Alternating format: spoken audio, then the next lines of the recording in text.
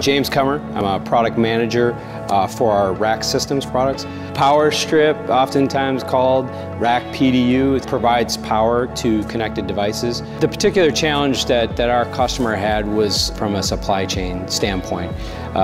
They operate data centers all over the globe.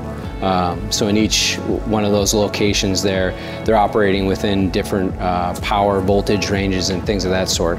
So it ultimately led them that each one of their rack configurations using a standard PDU required a different part number for each one. So you look at 5 regions maybe that they're manufacturing or they're operating within, they have 5 different part numbers. They really wanted to get that down, simplify the supply chain. When you look at a cloud and service provider, they're working with thousands and thousands of racks. So for them, deployment, if they can take and look at taking out maybe some of the inefficiencies, it can be a huge cost savings for them. So they wanted a universal PDU.